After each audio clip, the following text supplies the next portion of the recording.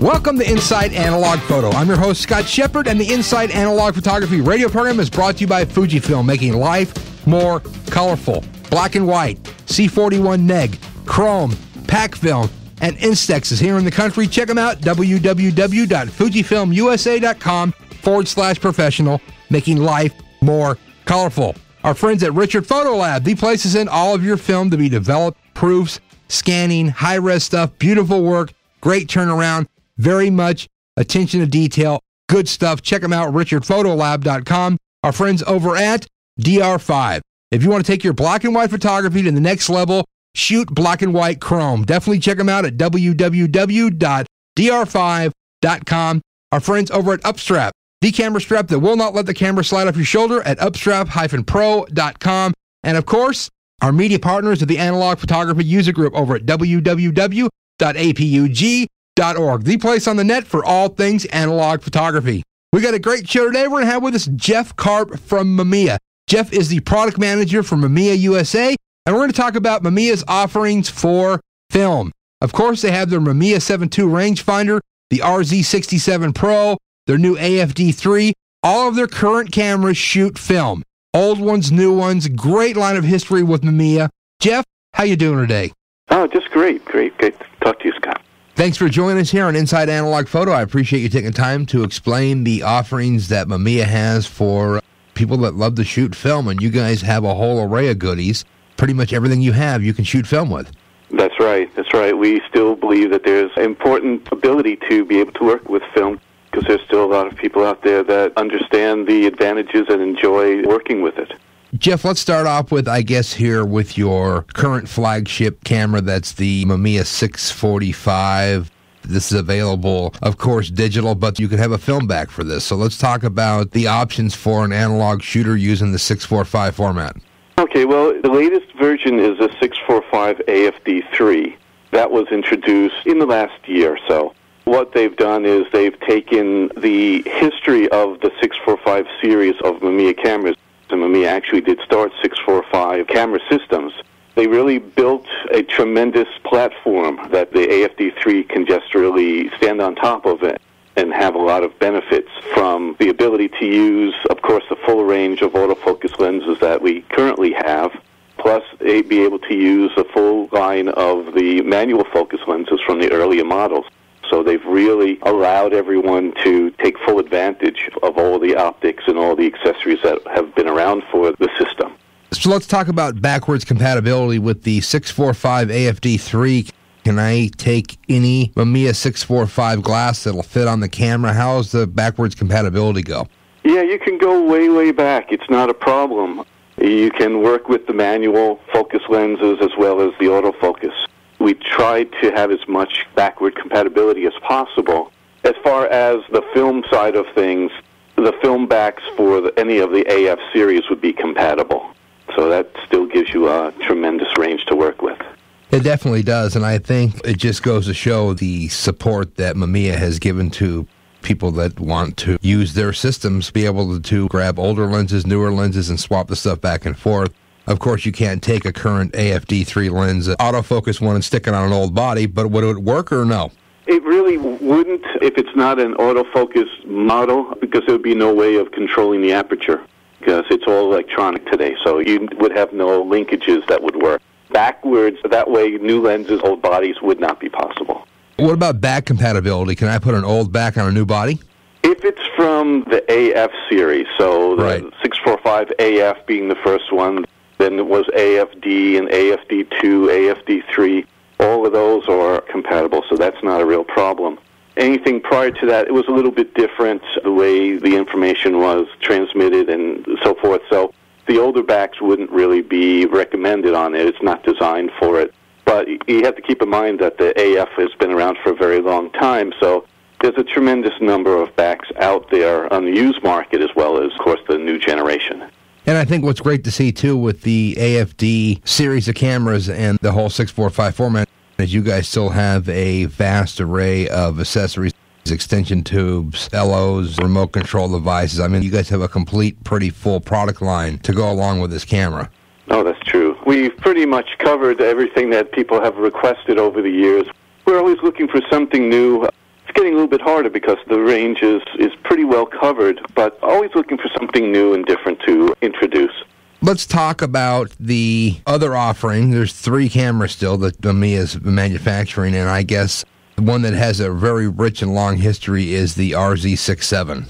That's right. The latest version is the RZ Pro 2D, and the D designates the fact that it's designed to work with digital backs without necessarily needing to use any extra cables, because the electronics that connect the camera to the digital back is already there.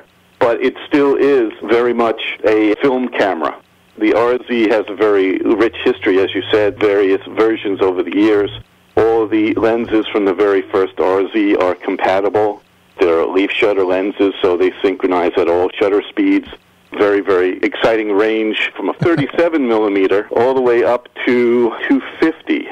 We really do have a very wide range of lenses. We have apochromatic lenses.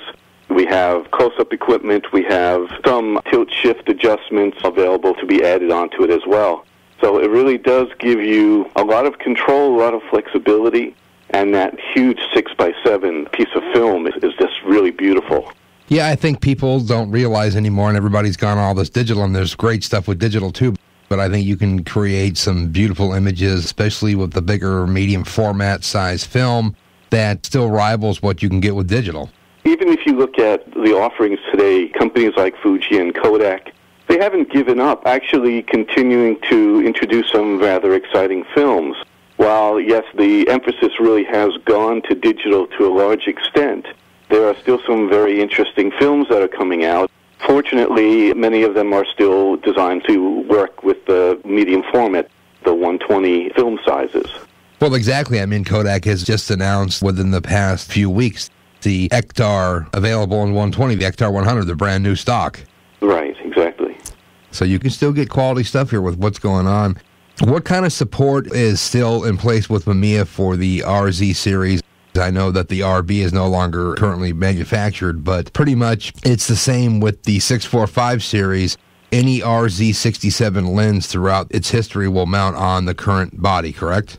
That's correct. That's correct. All the major accessories are interchangeable. It really is something that if you started early on, you can always expand the latest equipment. And if you buy something brand new, you can get some amazing deals on some of the older equipment that's on the market. So you are able to really build a system at an amazingly reasonable price. So, Jeff, let's talk about one more of the current cameras that is made, is the Mamiya 7 II. It is a rangefinder camera with a 6x7 format, and that is the one that has lenses from a 43 millimeter to a 210. Amazingly sharp lenses, beautiful design, very convenient to work with. It's a very fast focusing system. The rangefinder, the area is very large. To differentiate between the two images that a rangefinder uses, that you would adjust until the two images become one, that tells you that you're sharply in focus.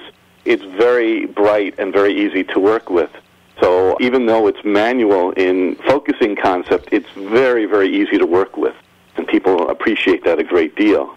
What types of applications and uses are you finding people using the Mamiya 7 II with? It's interesting to see that you're manufacturing a rangefinder in such a large format, and you have for quite a while. What do you see people using this wider format, medium format rangefinder for? And you guys still continue to develop for this format and this size? Well, obviously the larger size negative or transparency really lends itself to situations where there's a lot of information, whether it's a landscape where there's a lot of detail, or where you just want to get the ability to make very big enlargements of certain scenes. You really aren't limited very much in what you can use it for. But time and time again, you'll see these amazing landscapes or architectural shots or different situations where just having such a large negative size to work with lends itself to a very beautiful three-dimensional look to everything. Again, with the latest films, the resolution and the ability to blow them up so much just is breathtaking in many cases. As far as some of the unique things that we have, even though it is a 6x7, we do have an adapter that allows you to work with 35 millimeter film. and then it becomes more like a panorama application because it gives you a long negative that you can print, and it's just using a 35 millimeter film, but getting the advantage of these amazingly sharp lenses and a much longer area than you would normally get. So it gives you 70 millimeter long strip of film that's being exposed. It's quite amazing, and it has interesting effect all by itself. Do you find that maybe that analog capture and film use is very heavy, even probably more so in Japan than it is here in the States, that this is why Mamiya continues to develop all these products that are applicable to analog capture? Oh, I'm sure it is a big factor. There are various parts of the world that have not embraced digital as completely as it appears that the United States has. So, sure, there's still a market for it. Even in the United States, we still have a lot of interest in it. Does it compare to what it was even 5 years ago? No, of course not, because the ease and the convenience of digital has really made it harder for most people to continue to work with film, even though if you've used film, there's still a difference. And the people that really, really feel the need to work with film are very pleased to have an option that Mamiya gives to them. No, because really, I think the only body that's still currently developing product for the film and analog capture market is Mamiya and Leica, really. Right. Well, it is a select group of photographers that still like to use film, in some cases demand it, but we are still serious about supplying the products that people are looking for. So that's why we continue to work in the film area, and from what I can see for the future, that's not going to change. Do you still get a fair amount of feedback from people that are shooting analog, that are using Mamiya products still, that are still using RB67s, RZ67s, different types of Mamiya products? What kind of feedback are you getting from your clients, your customers? Well, I do get a lot of calls, again, not on the scale of what it used to be, but yes, we do get people that are still pleased to be able to work with the cameras with film. I have to say, though, one thing they are always asking about is how compatible are their cameras with the current generation of digital backs. So even though today they're shooting film and they like it, and they may not give it up completely, even they are saying, well, I like the camera, I like the way it works, I've got all these lenses, I have every accessory I could possibly want, but it's getting harder and harder for me to resist going to digital. And I'm pleased to say that we have the ability with, other than the rangefinder, which has no solution at this point, and I don't know if it will be one, but the RB, the RZ, the 645, all can take the latest generation of digital backs with the adapters that we provide. So even someone who's heavily into the film side does have the option at any time to switch over to digital, and many of them are doing it with very good results and are very pleased with it, but like the option of not being locked into only digital, to be able to have film when they need it and digital. Let's say a client demands digital, they can go right to that without any problem. Have you seen analog capture still very prevalent with the RZ67 with maybe older pros that are resistant to give up film workflow, or have you found that the people that have been inquiring about analog capture, from what you've seen, is maybe younger photographers that really haven't experienced film and want to play with it?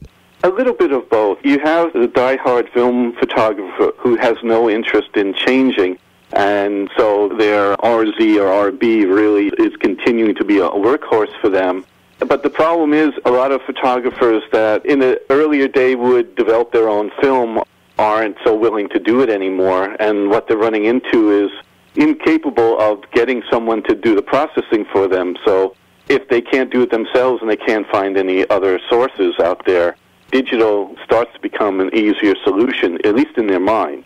Of course, when they start realizing what's involved with all the software to make that digital image really look its best, sometimes they do end up going back to film because they know what they were doing there and they don't have to worry about the process.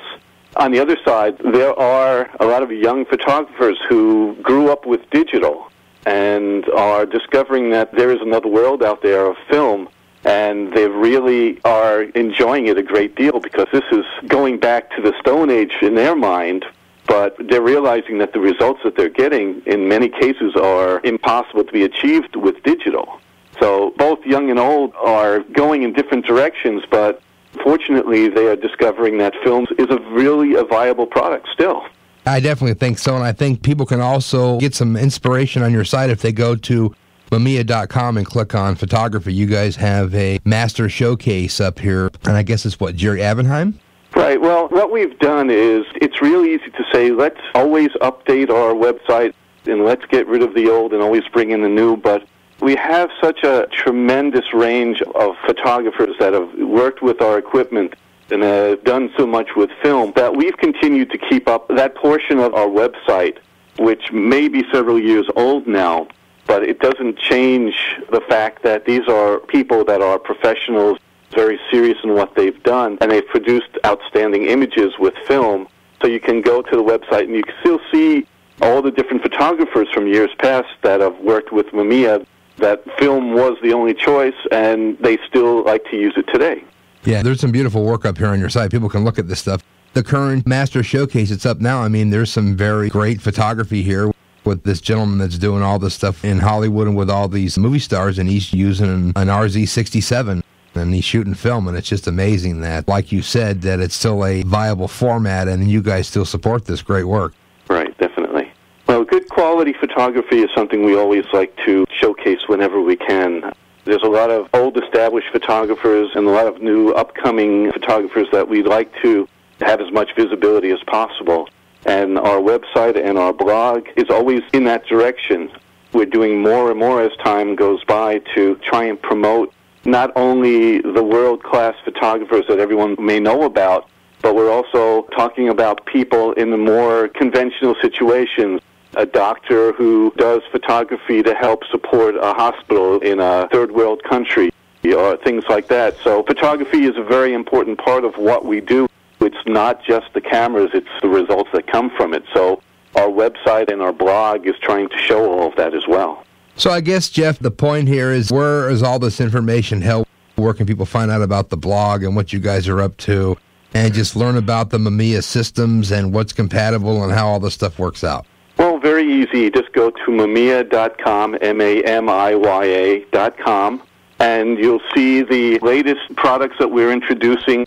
Many of our new digital systems, the DL28 and 33 are our new systems with the AFD3 and the new 80mm lens, a 28mm digital back, a 33-megapixel digital back. They're all there to see, and if you look on the top of the landing site, you'll see in red blog. If you click on that, it will automatically bring you to the latest blogs, which goes back in time, all the different people we've spoken about and the shows I've been to where I show different products. It really gives a very clear review of what is available from Mamiya today and gives you a little inkling of what's happening in the future. So a lot of exciting things are yet to come. Oh, I think there is. So coming up here, where would be the next place if someone wants to go see yourself and Mamiya, where they can actually come look at some gear and chat with you guys and see what's going on? When's the next show you're going to be at? Not anything for a while. I think there'll be some things happening later in the year, but when we have something new, if you go to our website, there'll be any listings of any new shows. Many of the dealers have their own private shows that they go to. I'll be in China in May. I don't know if anyone wants to join me there. They're welcome to. But as far as shows in the U.S. now, nothing until a little bit later in the year. But we're always working on new things. We have some workshops coming up. All that information is available on the website that anyone can look at. Always can give us a call to see what's going on. Yeah, this is great stuff, and it's just cool to see that Mamiya still supports any way that you want to capture, and a lot of great film stuff, and like you said, with a very vast history of excellent products and intercompatibility between the old and the new, and it's just very cool to see you guys trudging on with this great stuff. And like you said, you can find out all this information at your site, or I guess I'll see you at Photo Plus coming up here in the fall in New York. So I do really appreciate you joining us today, Jeff, and this is great stuff you guys are up to, buddy. Okay, thank you, Scott. Take care. Well, there you go. Jeff Karp with Mamiya. Definitely check out their stuff. Great support for the analog community. Beautiful cameras. Great stuff. I've been your host, Scott Schipper, here on Inside Analog Photo, and of course, it's been brought to you by Fujifilm at FujifilmUSA.com/professional, Richard Photolab at RichardPhotolab.com, Upstrap at Upstrap-Pro.com, DR5 at DR5.com, and our media partners of the Analog Photography User Group, the place on the web for all things analog photography at www.apug.org. We'll be back next week with more great analog photography.